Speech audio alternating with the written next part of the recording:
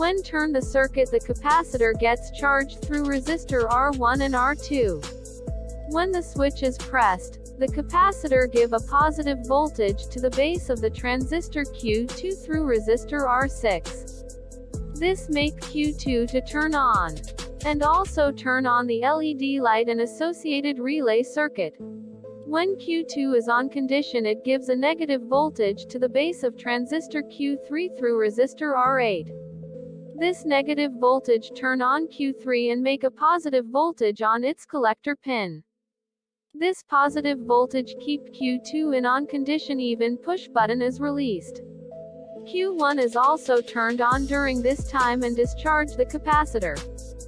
When the switch is pressed again, since the capacitor is in discharged state and the zero voltage is passed to Q2 and turn Q2 off.